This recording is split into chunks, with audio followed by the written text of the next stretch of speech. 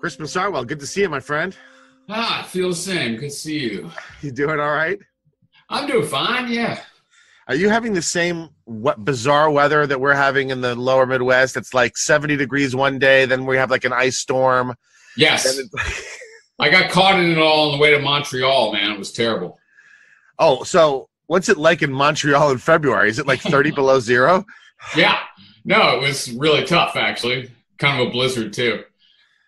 Is it true there, like, that they have tunnels under the street so you don't have to be outside very much? Yeah, I did a little of that. Whole shopping areas, man. You don't even have to emerge.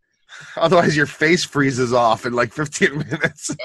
15, man, I don't know. 5. So let's do our introductions. If anybody doesn't know who we are, famous folks that we seem to be. My name is Daniel Kaufman. I'm a professor of philosophy at Missouri State. This is the Sophia program, and this is my partner, Crispin Sartwell. Greetings. And you are from where? Dickinson College in Carlisle, Pennsylvania. I'm in my office right now. And, is that your office? Yeah. Shit, man, you have a nice office. Yeah, I like it too. I'm in an attic of a... I'm magnificently peripheral, but I love my office actually. Wow, that looks like a house. I mean, that looks like a sweet. It's a house, a row house out here, yeah, or a duplex. My office looks like a cubicle, a corporate, like it's in one of these buildings where the windows don't open and yeah. I've got character over here, man. In addition to being a professor. Crispin is a well-known public intellectual. I'm saying this not to flatter you, but to set up the fact that we're going to talk about one of your pieces that has appeared in the popular press, not an academic work. So one of the venues you write for is this magazine, Splice Today, which actually I'm not familiar with. What is Splice? Could you say just a word about what this is? Yeah, I mean. I like it because it has amazingly eclectic stuff, like all across the political spectrum, for one thing. It's edited by a guy who was my editor at the Baltimore City paper in the 80s. Oh, that's interesting. And at the New York Press in the early 2000s. So I was a music critic for both of those. I remember the New York Press. Does that still exist? I don't think it does. He owned it, actually, and he sold it. It persisted for a little while, but I think it's dead now. Is the Village Voice even publishing? I don't know. I haven't lived in New York since 1999, and, when I go back, I just visit my folks, so I kind of don't know what's going on. Yeah. But the New York Press was sort of like another kind of effort at like an indie paper, sort of like The Voice, right? Although The Voice, by that point, was a very established. Right, and the New York Press kind of positioned itself as a right-wing version of the of The Voice and stuff. Yeah, and knowing how right-wing you are, of course. Well, I'm complex on that. You are not right-wing. I don't know how people label you that way. It's just ridiculous. Well, true. I hope so. I hope it's ridiculous. Okay, so you got this piece in Splice, and it's the essay is called "Why They Suck." How Michelangelo made the Reformation necessary. Now, maybe say a word first about this Why They Suck series, because I gather that this is something you're doing like a number of installments under the rubric of Why They Suck. Yeah. Could you maybe talk a little bit about what that is? Okay. Well, I guess since I was a kid, I'm a critic at heart, let's say. And I also tend not to take other people's opinions particularly seriously, especially if they're in consensus. So, I mean, this is just another, say, shot at taking out reputations that I think are insanely overblown to the point where you can't even assess the quality of the work because everyone is just spending hundreds of years in nonstop praise. So, I mean, I started off with music, I guess. I took Bob Dylan was the first. I did Springsteen. But I thought you loved Bob Dylan. I hate Bob Dylan. You hate Bob Dylan. Okay. So do I. Okay. Yeah. I think you'll like my piece then. Go to Splice Today and search Why They Suck, and you'll see some And I did some painters. I did some philosophers, Plato, Wittgenstein. Yeah. Who I just think their reputations are absurd. And it's like you can't say that, or you can't, without disqualifying yourself. So I guess I'm disqualifying myself. Right. So this is the targets here are things that are sort of widely praised. Yes. Not just stuff that you really can't stand, right? Yes. There's a methodological essay on, assigning suck quotients to the great figures of history. It's basically reputation, it's my completely objective assessment of their quality in relation to their reputation. Well, okay. So the reason I'm a fan of going after big popular targets. I mean that's definitely a good thing. The reason I was asking was I read something of yours somewhere where you were seriously dissing prog rock, and oh hell yeah, and I'm going to do a whole dialogue with you on this because okay. if you think King Crimson's a bad band, you're very confused. You're a very confused person. So we'll have to talk about. I'd love to talk about that under another. Yeah, I mean, I was fighting with my friends about this through the whole '70s, man. They were listening to King Crimson. I was listening to, I don't know what I was listening to, New York Dolls. Yeah, but I listened to that too. I mean, that's the thing. Yeah. It's totally for different reasons. But we'll have that conversation another time. Okay. So but let me ask you one last thing about the column. So in this one, it's not just about why Michelangelo sucks. I mean, there's a lot of other interesting stuff that you have to say about the Renaissance and about humanism and Christianity. Yes. Reformation. Is that typical of the series, or is this one broader? Do you do more with this one than you typically do? Well, I mean, I didn't do anything quite like that with Dylan, let's say, but I'm liable to go off on that in anything I write almost, you know what I mean? Like, I wanted to frame, Michelangelo in his era and his kind of, his role and maybe the religious debates or religious visions of his era and rivalries of his era. Right. And in the context of the papacy of that era and all that sort of thing. But yeah, I'll often go sort of off toward intellectual history from almost anywhere, I guess. Because it was all the sort of stuff it was all the sort of tangents you went off of that struck me as so interesting and why I wanted to do the dialogue. So maybe you could just sort of talk us through brief for people we'll link to the essay, but talk us through a little bit. What are the central ideas / arguments in the essay, and how do you get from the Michelangelo sucks to the Reformation? Right. Well, I mean, this raises the biggest sort of intellectual history questions about that era in Europe and about maybe, in the history of Christianity of that era. I should say that in various ways, and I have to think about exactly why this is. I'm still trying to contemplate it. I feel identified with Northern Europe, both in terms of the art.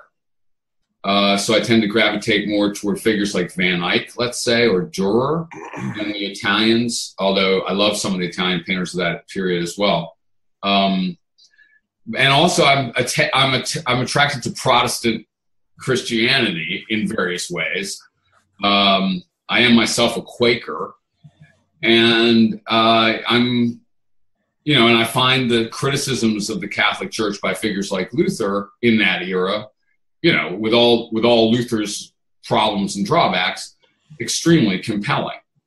So one thing to say about, Michelangelo or high Renaissance art in Italy at that time is it's devoted. I mean, the clientele is, for Michelangelo specifically, is the papacy at the most corrupt moment in the whole history of the thing, which is saying something. Okay. Now, really more corrupt than the collaboration with the Nazis. all right. Okay. More directly. I mean, more. Yeah, that's yeah. I mean, This is not a competition. I just thought. Yes, that's true. Okay, never mind. Yeah, I mean, more sort of thoroughly corrupt in terms of the whole hierarchy being kind of. I mean, and of course, there's the child sex scandals and things as well. And many moments before the Renaissance as well, of course, and many, that are not so problematic. But, Michelangelo is working in the context of that funding situation. Right. And that vision of Christianity that's being developed, as the papal interpretation of Christianity at the moment that Northern Europe starts exploding in revulsion about this whole world, and I mean, so that's not to discredit the art entirely or something like that. I mean, that's something you sort of have to know about the art, I think, like who is it made for, which doesn't necessarily mean that it's not even critical of that in some ways, or could be. But that's not enough to, discredit it aesthetically per se. But I just think people are very, very much tend now to yank it out of that historical context. And then there's, I guess, the philosophical context of it, or the intellectual context. And I really see Michelangelo as representing Neoplatonism on the rise in, the Italy of that time, like Marsilio Ficino or whatever. And I think they're experimenting with leaving Christianity, frankly, or they're desperately trying to synthesize their version of pagan antiquity and Platonism specifically with the teachings of Christianity. And I think it's pretty strained. I mean, there's all, if we're talking about humanism, there's all kinds of different ways to try to, combine antiquity with pagan antiquity with Christianity. Some of them are better than others, I think, are more plausible. But Michelangelo's vision, which I rag on his depiction of Christ in the Last Judgment and stuff like this as being kind of like, Channing Tatum as Jesus. Okay, it was like big, bruising, pagan gods, really floating around the clouds and sort of claiming to be representatives of the Christian religion. So anyway, that's my summary of the problems, I suppose. Okay, so there's a lot of interesting pieces here, and now that you've talked through this, it's even more interesting to me. It's funny just how I just see the whole arc so differently from you. So it's like, I also prefer Northern Renaissance painting, but I vastly prefer non-Northern Christianity, partly because, in my view, the Reformation was revisionist and to a great degree modern and not authentically, in terms of if you were going to go back historically. Okay. I mean, Luther famously wanted to just like cut whole books out of the New Testament. In other words, he wanted to do a revisionist version of the text. And so, I know that Protestants, especially evangelicals, like to say, no, this is the actual Christianity as practiced by the apostles. But anybody who knows historically and theologically knows that that's just a lot of nonsense, right? I mean, that's just not true. That's too strong, I think. A lot of nonsense. I don't know. I do have a degree in Near Eastern Studies, and I specialize in the Second Temple period, and it's a pretty shaky line to take. But that then depends on what Christianity is. Yes. And when it started, right? And then you can have a whole argument about that. I mean, I would want to argue that you really don't get Christianity until pretty deep into some of the early Vatican councils, and that what you have before is a sort of a Jewish sect that then migrates and then eventually splits off. But I mean, that what we, in other words, the word Christianity itself, what the referent of that is going to be really complicated and subject to all kinds of disagreement. Fair enough. I don't want us to get all lost up into that, but I only am saying it because it's just interesting how the background you bring to how you view this history and stuff really affects the way you perceive the stuff in it, right? Completely. And so, but I want to work within your framework because I want to talk about your essay. So, all right. So, but one thing I would say is I'm not in a position maybe to assess who's truer to the church fathers or who's truer to the Gospels or something like that. Although I probably would stroll still toward Luther on some of that. But one thing I would say is that if you read the Gospels and then you look at the institutions of the Catholic Church of that era, or you basically look at the Catholic Church in many ways as just a straight inheritor of the Roman Empire or something like that. Yeah. I mean, the political transformation of Christianity and the transformation of it to, a dominant hierarchy trying to control Europe, and the Pope as a kind of emperor of the church and things like this. I mean, it's hard. It'd be hard to read the Gospels as authorizing that or expecting that. Right? Yeah, but of course, I mean, what I would say there, and again, we shouldn't probably go on this too long, but look, I mean, the New Testament is not a blueprint for a civilization, and that's because the people who figure into that thought the world was about to end. Okay, so then when the world didn't end, the nascent Christendom had to figure out, okay, what does a Christian civilization look like? Right. It's not surprising to me that at least part of it was patterned over the priest. They went to look back to the priesthood of the Old Testament, because unlike the New Testament, the Hebrew Bible is a blueprint for a civilization, right? Yes. And so, to me, the early Catholic and Orthodox religions are what you get when you are hitherto, this wasn't supposed to be a civilization religion, now says, well, we have to be a civilization now because the world didn't end like we were expecting it to, right? Right. And but I also say this, it's a transformation of a religious group, or if it's a Jewish sect or whatever it may be, that's in rebellion against the authorities of that era, both within Judaism and within the Roman Empire. Yep. And is expressing highly critical sentiments about their oppressive capacities and stuff like that, and that put Jesus to death. And then, if you now think, okay, we've got to we have to see what a Christian world is like.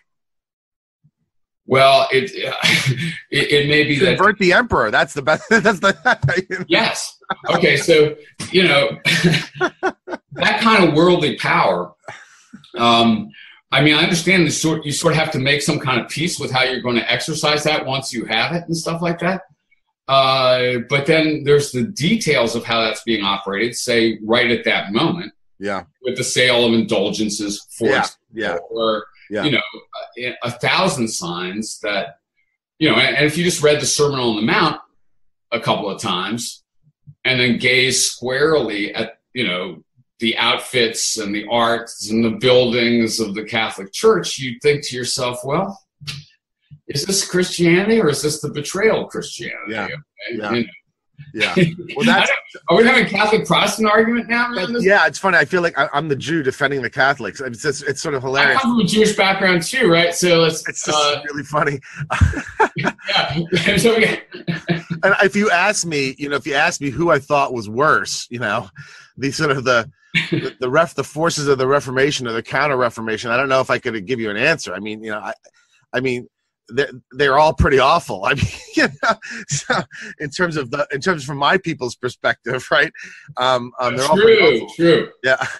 There's an anti-Semitic problem too in the Reformation. Oh, yeah. Luther was notorious. Yeah. So, but let's get back to the essay. So, let's first just start with the art part of it. Okay. So, because that's very interesting. And look, people like Italian Renaissance art is probably one of the more popular art historical forms. After Impressionism, I would think it's probably the most popular because it's easy to like. It's very pretty, right on its face.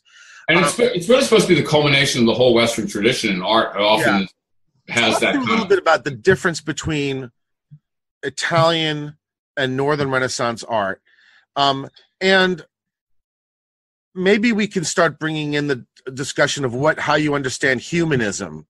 Yeah. Specifically first in the artistic context, and then we can broaden it out. Okay. To talk about humanism more broadly. But give me a little sketch of your views on Italian versus Northern Renaissance, such that you fall on the side of the Northern in terms of your tastes, and then also the role that humanism plays in both. Okay. Well, I mean, one thing I just say is, like, I found myself from very early just gravitating toward a lot of Northern painters, Northern Baroque, especially like Rembrandt and Vermeer, and then just, looking at when I was even a kid, like, let's say Bruegel, or the unbelievable weirdness of Hieronymus Bosch. Yeah. But, and then a little later on, gazing at, Van Eyck's Arnolfini portrait or whatever, and going, this is some kind of miracle. Like, how is this possible? Van Eyck and van der Weyden, I think, are the peak of Northern painting, and I would say Italian Renaissance painting, period, at least in my estimation. Dürer always struck me as kind of a synthesis of attempt to synthesize Italian and Northern. Right. And there were very clumsy attempts to do that, but Dürer's is masterful, of course. Yeah. I mean, I look at the whole Northern tradition as kind of turned outward into the material world. I mean, I think that if you had to, summarize it in a word, it's a realist tradition. Not at every moment, but it tends to go. I mean, to the Northern Renaissance and Baroque, we owe the invention of still life painting and landscape painting. And really, the exploration of portraiture and stuff. And that, of course, was also going on in Italy. Careful depiction of interiors. Yes. Absolutely, meticulous depictions of drapery and clothes and exactly. And also realism in the sense of a non-idealization of the human subjects, right? Right, exactly. Yeah. I mean, Rembrandt is a beautiful example of that later on. Yeah. Like if you compare a Rembrandt to a Raphael Madonna, the Rembrandt is like a average young woman from the Netherlands or whatever, doing what they do, and Raphael's is beautifully idealized into a kind of celestial woman, or a perfect representative of beauty and maternity. And so that's the first difference I would say is. You have a realistic versus an idealizing tradition. I would say one big reason for the idealizing tradition in Italy certainly is the influence of Plato, as that picks up more and more. And it's not an accident that the idealization is in the manner of classical antiquity. Yes, precisely. Yeah. And I mean, so the Renaissance of classical antiquity takes a little longer in the North, and they're less impressed by it. I mean, it's almost a cult in Italy, right? I mean, if Ficino again, or later on even Winkelmann and stuff like that. Well, that's not Italy. Well, but anyway. And it's across the culture, right? I mean, the architecture is classical.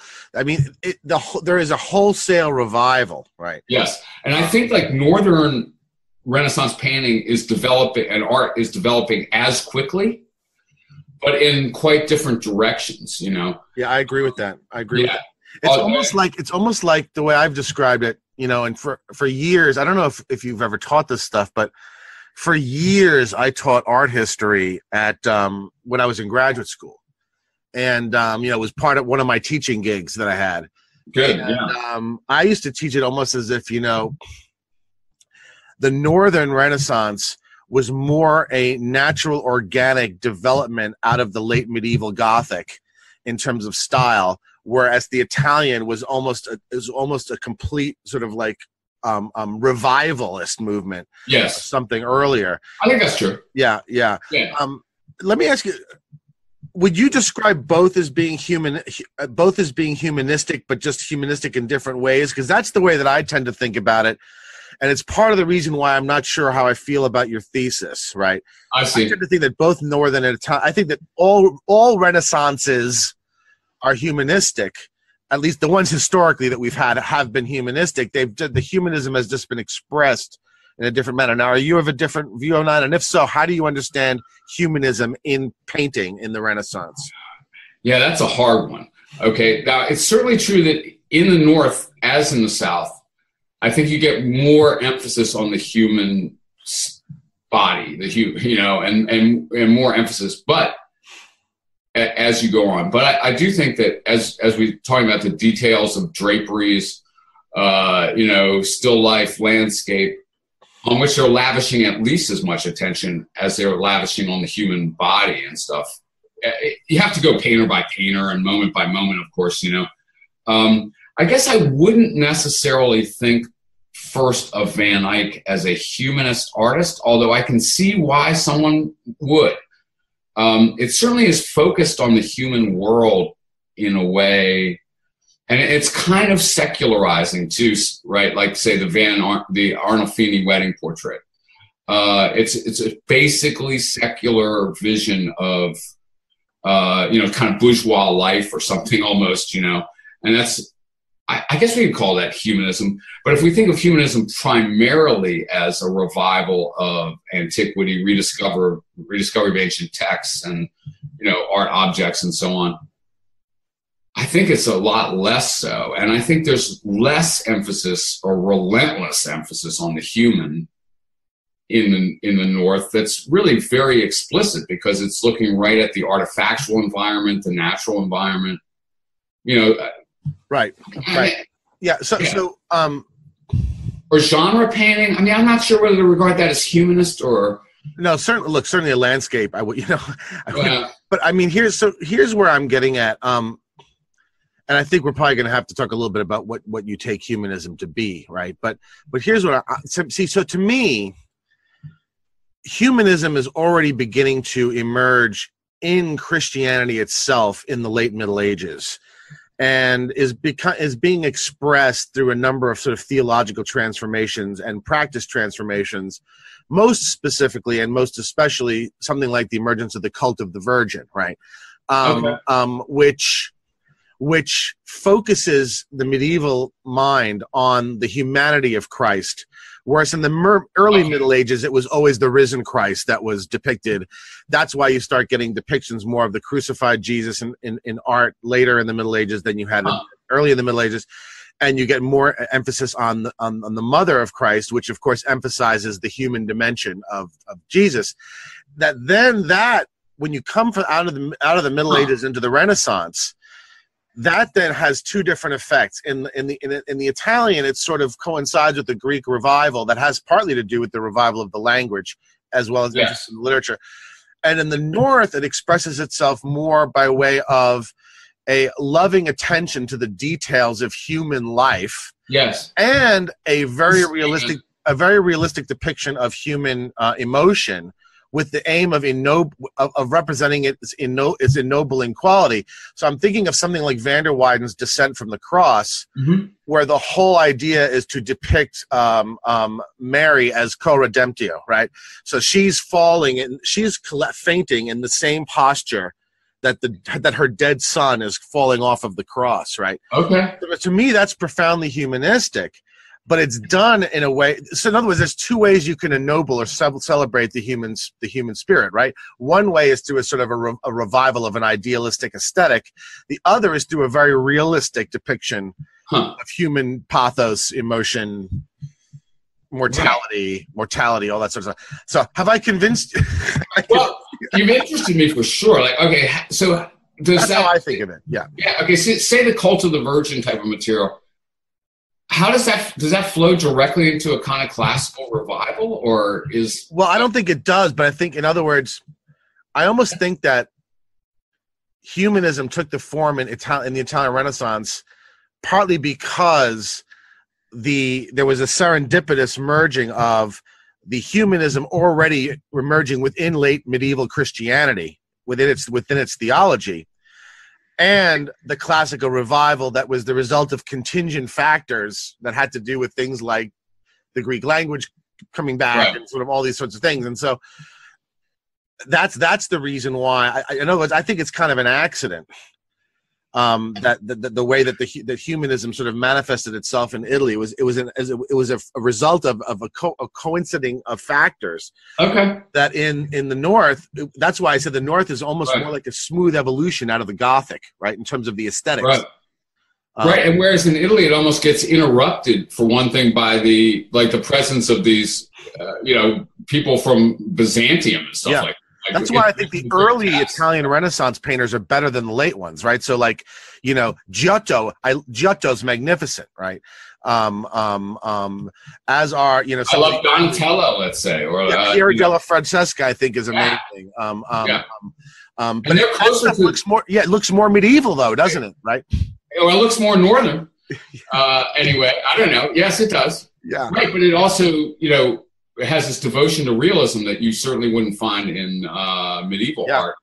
And it's the depiction of human power. I mean, in the Middle Ages, the early Middle, the human depictions were so flat and stick figure like, precisely because all the values that were being articulated were transcendent values, right? Yes. Even to the point of the depiction of Christ, there was no sort of indication, for the most part, of his suffering and of the pathos of it. It was all the risen Christ. You look at these very early crucifixions; he's sort of like, it's sort of like, it's not this, with the blood pouring out. You know what I mean?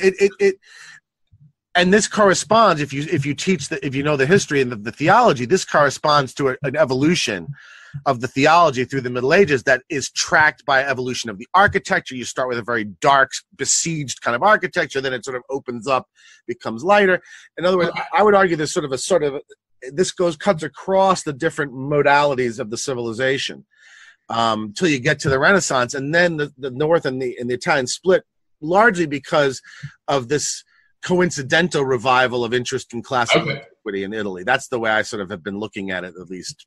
So, all right. So, I guess you're thinking of humanism as basically like a move off the celestial plane onto the human plane, a re-engagement with the dignity and the specialness, right, of the human dimension, right? Which is not necessarily secularized. Humanism. What we mean by humanism, right? Right. But that's what I always thought it meant, right? And that's not necessarily secularizing, because it moves through the humanity of Christ, into a. Okay, I like this. That's the way I see humanism first being re-entering coming into Christianity in the Middle Ages, is by way of a rehumanization of Jesus, right? And doing so by emphasizing his mother, and by emphasizing the pathos of his experience, right? Right, but it's a little ironic to emphasize his mother and then promote her to godhead, kind of, you know what I mean? At the same time, in other words, like you could relentlessly humanize her, and then you wouldn't have a cult, kind of, maybe. But but if you think about the things that the cult of the Virgin focused around, they were around Mary's role as co-sufferer and therefore co-redeemer. Right? And so, to me, these are almost, if this makes any sense, of idealizations of the human condition. Well, kind of God's girlfriend too, I guess, maybe, or whatever. Don't say anything that's going to get our audience angry. All right, sorry. I'm just kidding. Just kidding. Okay, so let's talk a little bit about how you're. Well, see, I guess I would have thought of humanism more specifically as this set of developments that necessarily involves a classical. I mean, I guess I'm sort of loaded with this conventional interpretation of humanism as primarily a revival of the classical, in which case I wouldn't have. That's why I was qualifying it with regard to Northern Europe or something like that. I'm not going to say that my view is sort of standard, but I will say that there's an awful lot of texts, historical texts about the Middle Ages that will talk about Christian humanism, and what they're talking about is the late Middle Ages and the emergence within Christianity of movements like Franciscanism and other developments that, in a sense, humanize and soften the theology in a way that makes it more focused on human concern, right? And less with everything about us is debased and corrupt, and we're all waiting to go to heaven, right? I mean, that's sort of, and part of the reason I don't like the Lutheran Reformation reversion is because it goes back to a very dark, dour, in my view, very Pauline strain religion. That is my least favorite part of it, right? I mean, I'll say this: you were just saying that it wasn't going back. However, it's true that they, a lot of those Northern Reformation figures relentlessly emphasized original sin in a kind of, Augustine sense or something like that. You don't get Puritans out of the Italian Renaissance. You get it out of the Northern, right? Can I say I have a certain sympathy with Puritanism? I mean, this is hard for me as a Quaker to say this. And as a hedonist, I mean, how can you possibly... A hedonist? What kind of anarchist isn't a hedonist, for God's sake? Hey, man, I'm an ascetic. Okay? Oh, God, it's been a journey. No. Hey, there goes my drinking partner. I thought I was gonna get you. Hey, I've been through the other side of it. I know. I'm just kidding you. Right. Go on. I have a certain sympathy with the concept of original sin, even in a very, what you might consider a dark and deterministic sense. Okay. Yeah, and I mean, and I don't know. You're not a humanist. No, I think not. Okay. Yeah, I very much am. No, I would directly describe myself as an anti-humanist in many senses, actually. Okay. But we have to work on that. Okay. Like even Foucault. Well, I mean, this is such a vague term, though, and what that means. But it's also so interesting. It's so interesting. I mean. Yeah. I sort of don't want a human-centered universe. And I don't think we have a particularly central role in this universe. Actually, that's one thing. Yeah. And another thing I'd say is we suck. Okay, I think we are, by our own moral standards or something like that, insofar as we can clarify them, every single one of us is liable to be a miserable failure by those standards, man. I look within and I see, this is not my vocabulary, man, but if you said that there's something fundamentally wrong or something that is fundamentally going to keep me from being what in some sense I think I should be, or things like that, or just look at human action. And I think that if you through history, it always has at best this double, it's impossible to tell if a saint is self-interested, man. It's, yeah. And I think we're liable to destroy this world. And I think that says something pretty devastating about what we are deep inside. And I guess I feel that vividly. Yeah. And then the celebration of the human, almost like inflation of it to Godhead in Michelangelo, in Kant, I don't know, I'm just picking on Kant, I guess, because I do, but it just seems to me like it's a failure of self-reflection is the first thing I would say, But do you think, look, I'm not going to try to convince you to be a humanist. I'm not going to try to convince you to be anything, but do you really think that, I want to ask you two things about this. Do you really think that there cannot be a legitimate, deep, profound, yet sober humanism?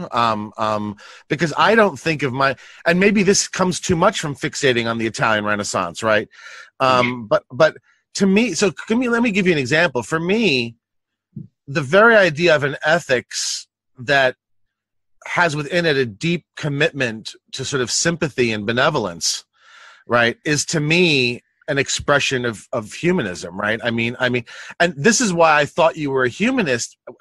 The point about being an anarchist was kind of a joke, but it kind of wasn't, right? One of the things it seems to me in your work is that you were very concerned with the autonomy and the dignity of the individual human being. Sure, I am. In what way is that not a humanist outlook? In your own mind, obviously.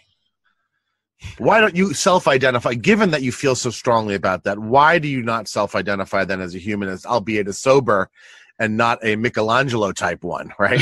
I do. I am very committed to the notion of the autonomy and maybe some sort of dignity of human beings, but in resistance to the incursions of human beings.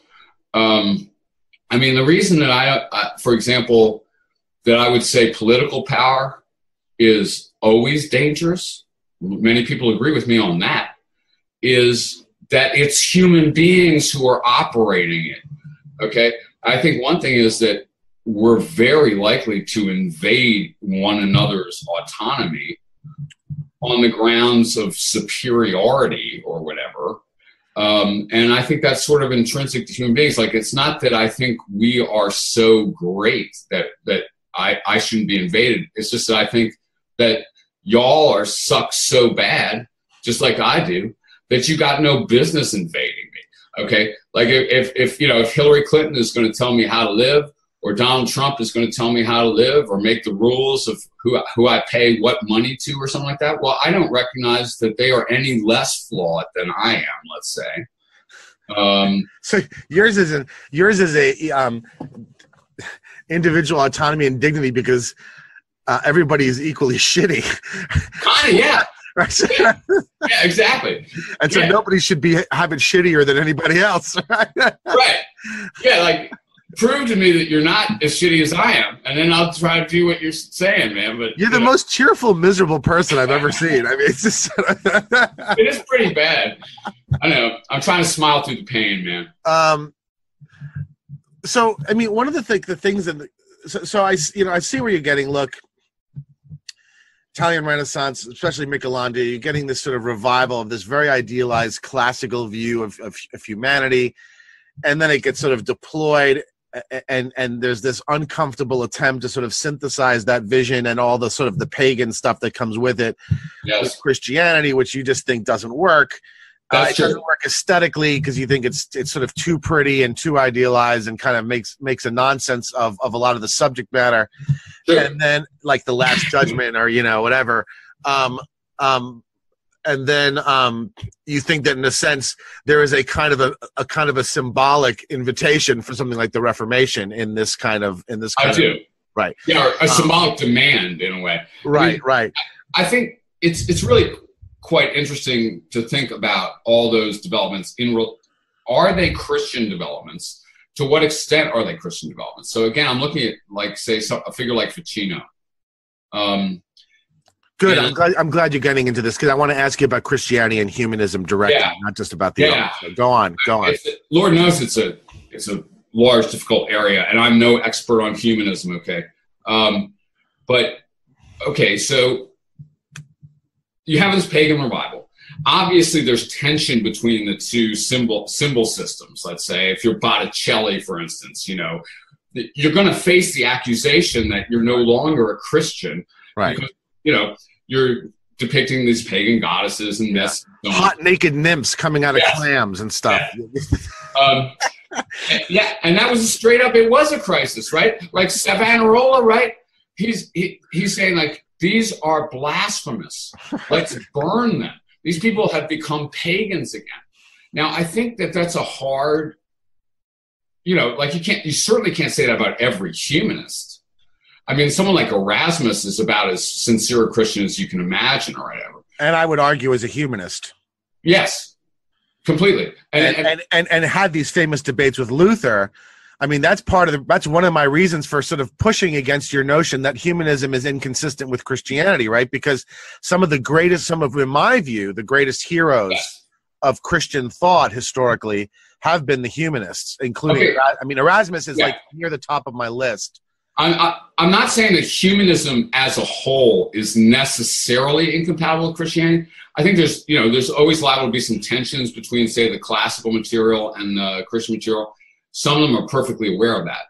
But someone like Ficino, who I think directly leads to the Italian High Renaissance, it like sort of is the intellectual progenitor of the Italian Renaissance in many ways. He also is constantly declaring himself to be a Christian, but in a situation where if you are not, if people successfully persuade people that you are not a Christian, your works will be suppressed and you're liable to be burned at the stake or whatever, okay? I think he's a Platonist, and that if he could have left Christianity behind, he would have, although it's, you know what I'm saying? Like, it's a little like maybe coming to the end of Hume's Dialogues Concerning Natural Religion. And he hits, of course, we must accept this on faith. And you're going, I wonder if that's sincere, really. And the same with Ficino. I think of him as, he's engaged in all this like ancient magical practices as he understands it, all these kind of hermetic ideas. He's reviving the classical things. He's making a cult of the text of the Symposium, I think, and its vision of beauty and all this, which is the Neoplatonic text par excellence. I think that's, if you want to understand Neoplatonism, you've got to read the Symposium. But I think that and Michelangelo, I think, is very directly trying to take that program into the Vatican on the walls. And, I think there could be historical tensions that are never resolved. Okay, like I don't think, you might think of Michelangelo's beautiful synthesis of these two traditions. I see it as an enactment of a terrible contradiction that at this extreme formulation, say Luther versus Ficino or something, cannot be resolved. And there's more extreme than Luther, and that's Calvin. So I would almost say Calvin versus Ficino and Luther versus Erasmus. So sort of like the relatively mainstream version of this split, and then sort of the split at its sort of polarities, right? So that makes for an internal incoherence in the work of Michelangelo. Let's say, I mean, I would compare it to something like the Founding Fathers in relation to slavery. Okay, like they have these beautiful ideals and stuff like this. Sounds good. But there's a tension at the heart of their belief system that's just excruciating, and it's only worked out in a war. But isn't that the most common thing in the world? And that is that an idealization that then has to be implemented in practice and institutions is always going to sort of get chipped away by the sort of prudential and pragmatic and other sort of considerations. And in other words, I mean, we know why we got slavery, and it was because of all these complex negotiations having to do with going from the Articles of Confederation to the federal Constitution and all of that. And so you kind of like, okay, well, we have this idealized vision and blah blah, but how much of it are we going to get if we do this and if we do that? In other words, isn't that just sort of the most ordinary thing in the world when everyone tries to implement an idea, especially in a complex system, right? Right. As opposed to some sort of how shall we say, a very unique or special kind of tension or incompatibility or great clashing. I mean, isn't this just what happens when you try to implement an idea in an institution, right? Sure. Which I know you're against institutions, but no, I'm not against them, right? I mean, I'm not against institutions necessarily, as long as they're voluntary. Right.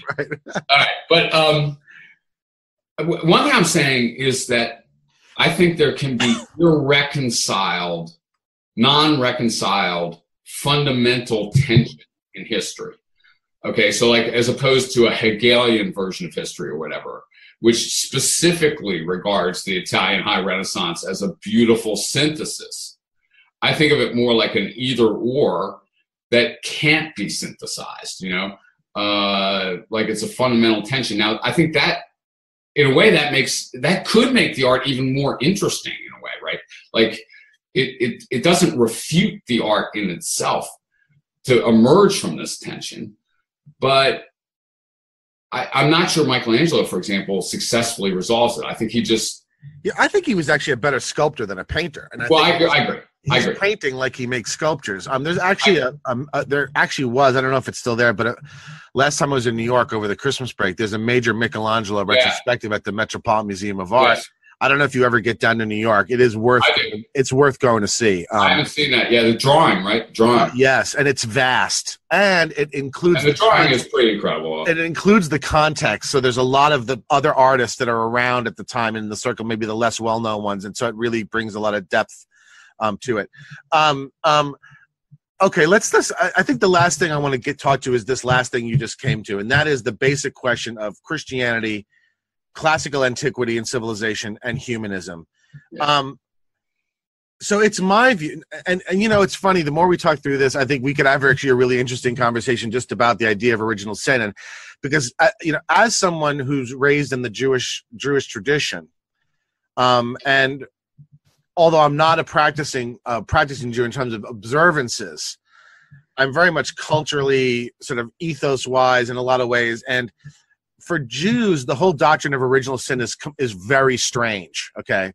As a matter of fact, some of the Jewish commentaries on Genesis, the modern ones, mention the strange and ominous doctrines that the Christian church has foisted upon Genesis, right? To me, Genesis is simply a parable of maturity, of what it is to mature as a person, right? And so, in other words, you can't. Well, there is a fall. You can't in other words, there are consequences to knowledge and growing up. In other words, Jews don't view Eden as the ideal state, right? Jews view Eden as the beginning of man's moral agency. And for Jews, God created man in order to bring that moral agency to bear on the world, to create moral institutions on the earth. Maybe Milton had a similar view, for example. Yeah, and so to me, the whole talk of original sin and fallenness and all of this stuff is very strange, and it's just not part of my ethos. And so, to me, I view Western humanism as having two sources, Jerusalem and Athens. I think both are humanistic. They're just humanistic in different ways. Okay. Both are humanistic. At the heart of it is that both view human beings as having a divine element, and thus being special and significant in a way that reflects that, right? And I don't know if you read this piece. I suggested to you this piece by Bernard Williams called "The Human Prejudice," but at the beginning, oh shoot, I didn't read it though. Okay, it wasn't an assignment, but I sent it to you. I sent it to you because this was a line that I want to push, right? And that is that whether you take the Luther view or you take the much more optimistic sort of view, either way, human beings are of central significance and importance, right? I mean, you wouldn't talk so much about their fallenness if it didn't matter that they were fallen, right? Well, we are human beings. They're going to be important to us. Yeah, but that's another thing that Bernard Williams points out, and that is that's all there is important to us. The notion of important period is just, in his view, incoherent, and I would agree with that. I mean, I don't know what it means to just matter in general. I know what it means to matter to someone. I know what it means to matter to something. I don't know what it just means to matter. That's just to me, that's almost ungrammatical, it seems to me. Well, maybe each thing matters to itself, or maybe each species matters to itself in some way, or to matter seems to me requires pretty advanced capacities of representation, right? And so what I want to say is that Judaism and Christianity are themselves inherently humanistic, and Christianity even more so. For God's sake, they embodied the divine into a human being. I mean, how much more humanistic, if you're talking symbolically, right? How much more humanistic can you freaking get, right? Okay. And where the pathos of human life and death is at the center of cosmic struggle, right? And is at the root of redemption, right? This, to me, is profoundly humanistic. Okay. And then as you get into the Middle Ages, they're trying to work out how that all's supposed to work, and it sort of waxes and wanes in the more humanist and less humanist direction, finally sort of settling into a kind of a mature late medieval Christianity that has this sort of all fleshed out. In terms of the incompatibility of, you're talking about Ficino, and it's like, I think if he could have sort of quit and all of that. I don't see why the Platonism. I mean, to me, Platonism is one of the friendliest elements of Greek antiquity to Christianity. There's a ton of Neoplatonism in early Christianity, and Augustine was a Platonist. Yeah, I understand that. Yeah, Aquinas is an Aristotelian. Yes. Philo Judaeus is a Platonist, and a lot of that's why you get so much Hellenization of Judaism in that period, right? And so the incompatibility you're seeing, I see as something that is actually the opposite. It's a synthesis. You don't get Christianity and Judaism you don't get Christianity and rabbinic Judaism without the Hellenization of ancient Hebrew religion, right? You don't get it. It's the product of that synthesis. And it's the product of Hellenization. And so I think it's also a attack. Yeah, you go ahead. I'm talking too long, but that's why I'm pushing back against your saying that we gotta get the pictures. Yeah, we got to get the pictures out to some extent, so it's going to take a little while. All right. One lens I would read this through is Nietzsche, okay, who, regards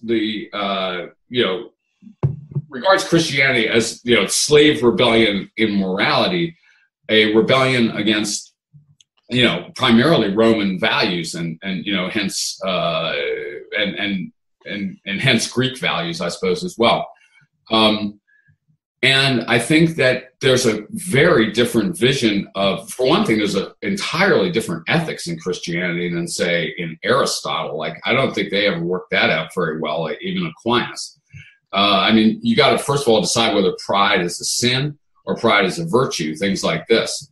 If you look at, Homer in relation to the Gospels or something like that, I think you see globally different value systems, entirely incompatible. One coming from the top and one coming of a warrior culture and one coming from the bottom of a peasant culture. But that's even true within classical antiquity. I mean, if you compare Homer to Aristotle's sort of one of the things I teach my student is that what's so remarkable about the Nicomachean ethics is that not very long after the Homeric sort of period, you move from an idealization of sort of Achilles as eudaimonia is personified by Achilles, to eudaimonia being personified by statesmen and scholars, right? Now that to me is a remarkable transformation just within classical antiquity. Oh, certainly true. Certainly true. I mean, okay, but I think that in some sense Christianity was a self-conscious rejection of a lot of these sort of values. Now, if we want to describe them as humanistic on both ends, that's possible, I suppose. Humanistic in quite different senses, for one thing, the emphasis on the suffering of that to be human is to suffer is one of the messages of the Gospels and stuff like that. And there is some kind of way to transcend that. But that doesn't sound much like Greek, any real Greek philosophy I could think of. It does sound like Greek. It sounds like some Greek plays. Yeah, that's true. That's quite true. The other thing I would say about it's definitely true that Plato is in and out of Christianity from very early. And it's also true that, I even really like people like Iris Murdoch is trying to still work. God, I love her. Yeah. But, and there's a lot to be said for Plato, the monotheist, right? And Plato, however, that's a pretty different kind of God, man. That's a God. Yeah. That's the form of goodness, truth, beauty, and justice that is eternal and unchanging and definitely doesn't intervene in human affairs, okay? Yeah. You can aspire to rise toward that, but you can't petition it for a release from suffering or something like that. And so I think these tensions, I think it's an immensely complex terrain. But I would definitely think of the basic value system as expressed in early Christianity as fundamentally incompatible with Greek and Hellenistic philosophy. But then how do you explain? Look, let's say that's I don't necessarily disagree with that as the way you put it, but it's simply not disputable as a sort of historical, religious, theological matter that rabbinical Judaism and Christianity, as we understand it, are products of a sustained period of Hellenized Judaism, as well as syncretism with Judaism of Babylonian and Persian influences, right? Okay. That result from the various exiles that the Hebrews suffered. In other words, on the one hand, you don't get Christianity without the Hellenization of Judaism. On the other hand, I agree with you that there are certain dimensions of Christianity that are as at odds with classical Greek civilization as you can imagine. So the question then is, what's the sort of proper way to sort of think about the relationship between the two civilizations? Well, if you say rabbinic Judaism is inconceivable, outside of this Hellenistic context, I would agree. But you've also got to recognize that the teachings of Jesus are an attack on rabbinic Judaism. But they're also coming from within it. Yes. That's the thing. I think that it's very difficult to say, what Jesus was. But I think he was more, funnily enough, was more probably of a Pharisee than anything else. In terms of the sort of the orientation. Look, he flirts with Essenic ideas, right? There are sort of apocalyptic and other sorts of, but a lot of the sort of the humanism Look. Yes. The golden rule comes from Hillel. It's not original to. Okay. Right? Yes. I think that the idea of the sort of the hostility of Christianity towards Pharisaism is, I think, complicated and overstated, and unfortunately, well, it's pretty direct in the text, right? Yeah, but the text. Look, these texts. These are not Pharisees. These are not historical texts, Pharisees. though. I mean, these are in many ways political texts, right? I mean, we know how these ancient texts were written. We know. I mean, I would never read an ancient text straight like that, right? No ancient text. I wouldn't read Thucydides straight like that. I wouldn't read the New Testament straight like that. Yeah, I know. But he's cussing out Pharisees, and those are pretty central texts. You know what I mean? Oh, I agree with that. But at the same time, the ethos he's expressing is the ethos articulated by rabbinical sages like Hillel. Right. Okay. So maybe it's a revival, like as Luther conceived a revival of pure Christianity or whatever. Yeah. I mean, he's conceiving a revival of pure Judaism. That's one way to look at it. Maybe he's criticizing, institutional developments and frameworks that have, Yeah, in a lot of ways, he also reminds me of some of the prophetic tradition from the Hebrew Bible, right? I mean, yes, which are always these sort of corrective forces, but are always in tandem with the institutional forces. They function as correctives, not as dismantlers, right? Okay. And if you think that the natural course Christianity had to take was some form of institutionalization once the world didn't end, right? Then there's a similar tension in Christianity that you would expect to have a similar kind of back and forth between the forces of institution and the corrective forces, right? Right, but those institutionalizations are always a temptation to betray the most basic values, I think. Yeah, but without them, you don't have really sort of a civilization, right? I mean, you. Okay. Yes. At least it seems to me. This last thing about humanism. So the way I see this is that both let's just say Judaism / Christianity, because in this regard, I don't think that there's that much tension between Judaism and Christianity. Okay. Judaism / Christianity, Jerusalem has its own brand of humanism that comes from the idea of man's creation, his role, and the divine element in him, and it emphasizes its humanism is expressed through emphasizing certain human characteristics, calling them out for special notice.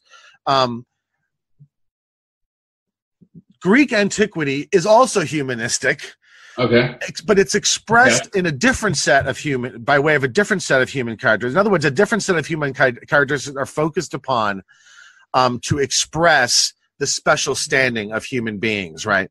Like the beautiful, perfect body or whatever. That's right. And I guess that and the heroic mode and yes. the pride versus humility. In other words, what I'm saying is, to me, I could see both pride and humility as being expressions of humanism. And in a sense, the tension that you're perceiving in the Middle Ages, in the Renaissance, is a tension between the different expressions of humanism rather than between a humanistic civilization and a non-humanistic one. That's the way I see it.